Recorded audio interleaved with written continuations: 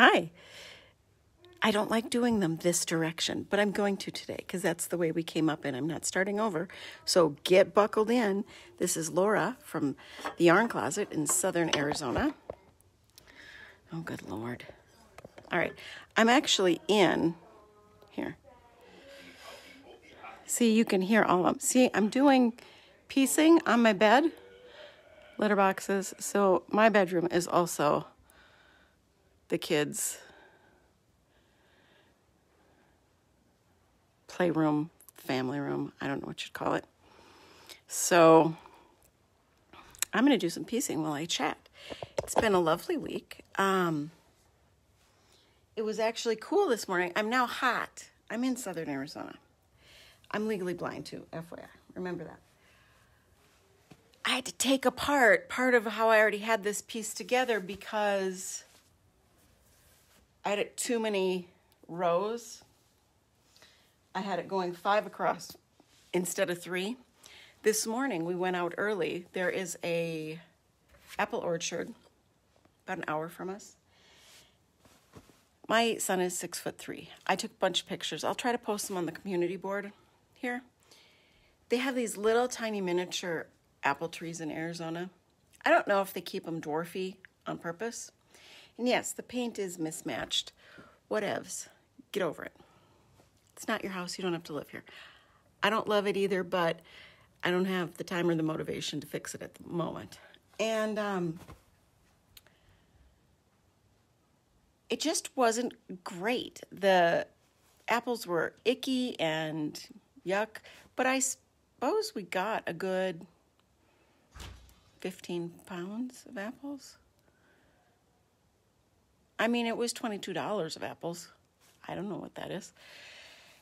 And then it was like $53 of apple butter and fudge and freeze-dried, puffed candy corns and apple cider, which my daughter did not like. And then we decided to stop at Arby's. There's almost no difference in cost now at stopping at something fast versus sit down. And my husband was almost attacked by 2 men following him in the bathroom. My husband is a Marine, retired Marine, not with a pension. He was in the Marines when he was younger. And he open carries. This is Arizona, and we were just a little bit further to the border. I mean, this is Arizona. A lot of people open carry. A lot of people conceal carry. He does have a concealed carry permit too. And these 2 guys followed him into the bathroom. And he had to turn around and confront them and put his hand on his gun to make sure that they backed off. Because people are now getting jumped in border states. Because Mexico, it's not legal for regular people to have guns. The military and the police have them. But regular people, they're not supposed to. So, yikes-o, yikes-o. So that's been our morning, and I just don't know what to tell you about it. I'm going to move you over here so we can chat better. I just don't know what to tell you about it. It's crazy. Sometimes it's crazy. It was a kind of a crazy week at school this week.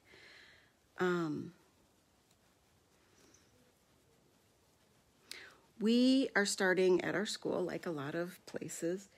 They do those wellness groups. I know I'm a little cattywampus. You're going to just have to cope with that.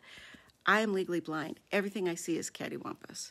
So you can try it out for a minute. They're doing these different wellness things to try to motivate, through the adults' example, some of the kids.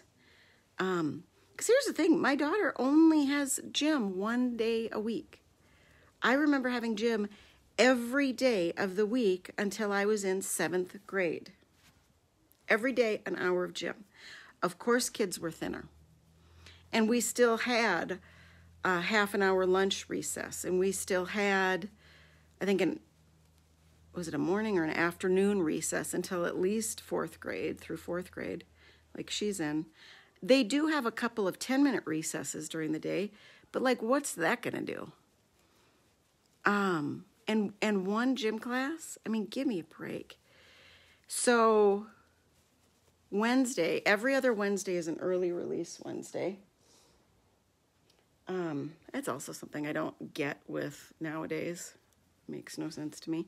I get that some people do a lot of things on Wednesdays because of church activities. We did growing up too. We didn't have to get out of school early to do it. So I'm so annoyed right now. So, Wednesday was a full day, and they were going to do this adult walk. And I got my husband to come pick up my daughter, drive home, deal with her stuff for about an hour, and then come back and pick me up. And we walked just under 3 miles in about an hour. I'm hoping there's a lady in the walk that I'm hoping she lives close to me. I'm hoping she'll drive me home at least 2 weeks from now when I do it again. The other librarian is going to do it in 2 weeks. And, you know, and it's just been a week. I mean, the dramas in schools nowadays. So many people calling in sick. There are so many more, we used to call them aides, now they're called paraprofessionals, that they have around campus, because you need more people now for supervision and stuff. And there's so many more special needs kids. So I grew up right around the time, because of my eyesight, I have documentation where they have mentioned to my mother that I would qualify for special services through the blind school, which we happen to have where I lived. I don't think she understood what they were talking about, so it was declined. And we had very few kids. Like, there was one kid in my class who was probably comparably blind to me, and he had somebody from that school that came over to our school twice a week and brought different magnifiers and different things that helped him do better. And sometimes she would help, like, read tests to him and testing stuff. So I was coming up back in the 70s when they were just kind of deciding maybe separate isn't helping. Maybe we should get everybody together again. And now there is a school in Tucson that a lot of these kids could go to. But that's a longer drive. That's another thing.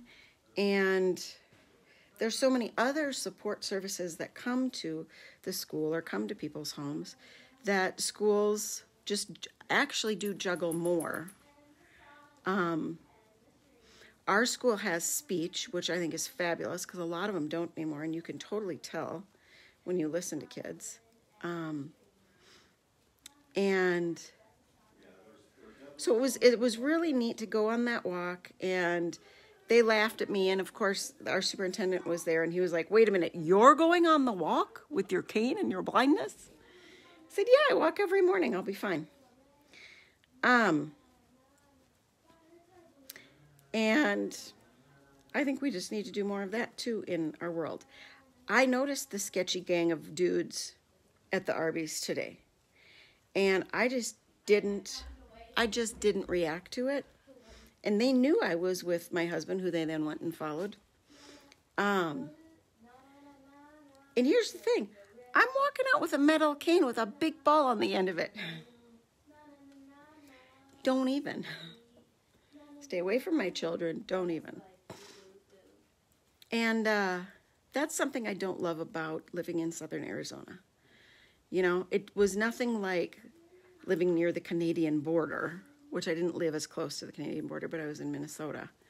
I mean, it's just not the same kind of concerns and issues that we have kind of constantly down here. But it was a long week. The kids came back after their 2-week fall break as if they'd never been in school yet this year. All just crazy town. And got through it. It was fun. I certainly enjoy being back to it. I really, really love being there. A couple more positions that have opened up. A couple people quit already. And I will tell you, there are moments where I think, well, I could do that. Would they hire me for it? Because here's the thing, if I'm there all the time, it's not like we couldn't use the money. We absolutely could. I got somebody going to college next year. And who knows? Who knows? But I don't want to leave the library. I love the library. And that really is the best fit for me. So there you go. That's kind of where I'm stuck at. And it's just regular life. Mitzi attacked a few javelinas this morning, and one of them was a little mad about it. I'll see if I don't have some pictures I could kind of post about that on the community page as well, in her little sweater. It is so dark in the mornings now. It's hard to walk quite as much as I've been walking. That's why I'm really excited to do that every 2-week walk. And I don't know if it's the entire year or if it's just this quarter. I don't really know.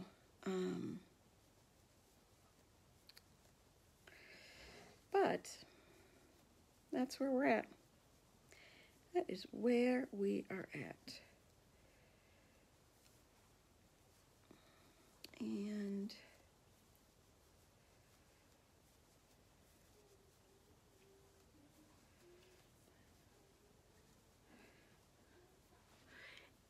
people are like, I'm sorry it keeps blowing out. How do you crochet up those squares and then pull them apart like that? You know what, people? It's just faster and easier to do it this way. And when I've got 10, 15 minutes at school, or a day where I've got like a class, we had a couple classes that were on field trips this week. So there was a little bit more downtime than normal. So it's easy to just whip out a square here and there.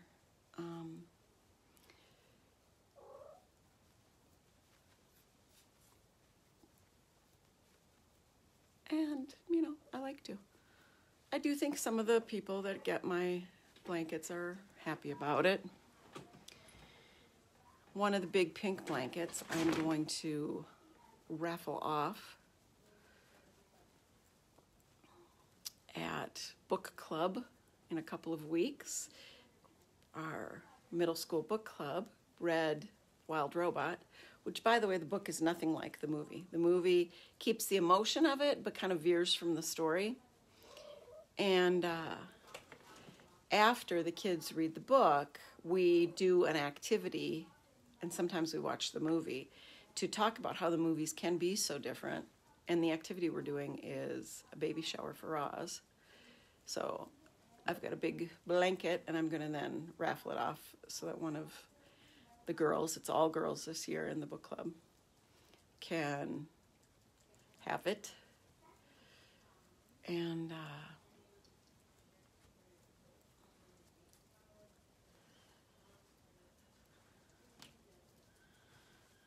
I just kind of like it.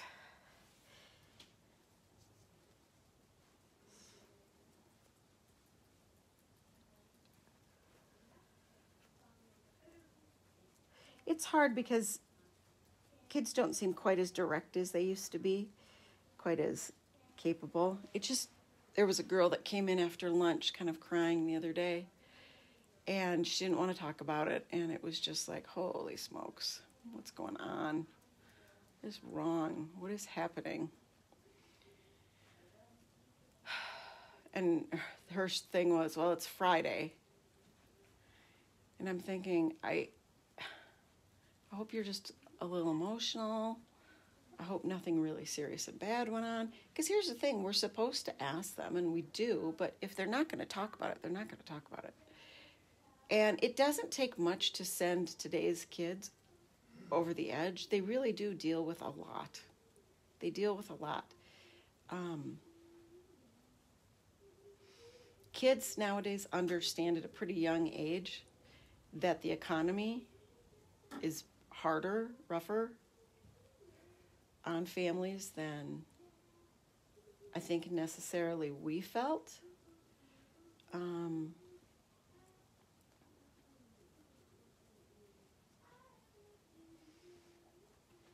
The school has a Halloween kind of festival thing. I do not want to go to it.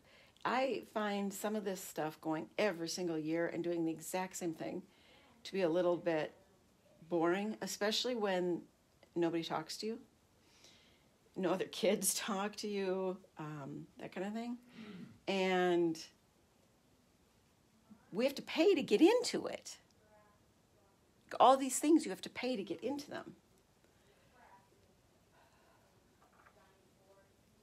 So, yeah, so that's where we're at. That's where we're at. But it was fun to walk around a little bit with the kids, get outside today. And just get out of the house.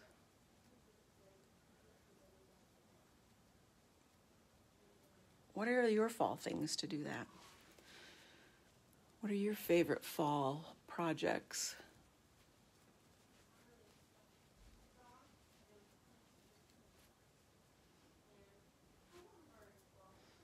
Look with your heart first, not your eyes, and enjoy your crafting.